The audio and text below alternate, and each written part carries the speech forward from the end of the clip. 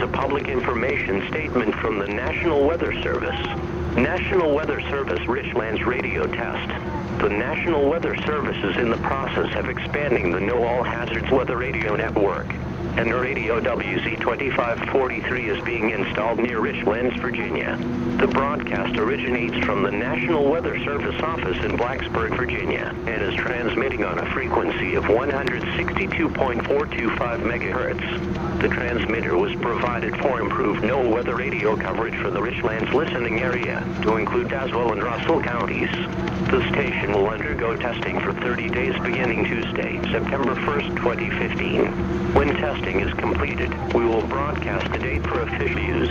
Until testing is completed and a date for official use is announced, do not use this station for warnings and severe weather information.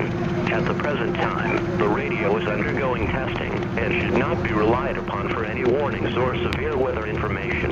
If you have any questions or experience any interference from this new transmitter, please contact the National Weather Service Blacksburg at 1-540-552-0084.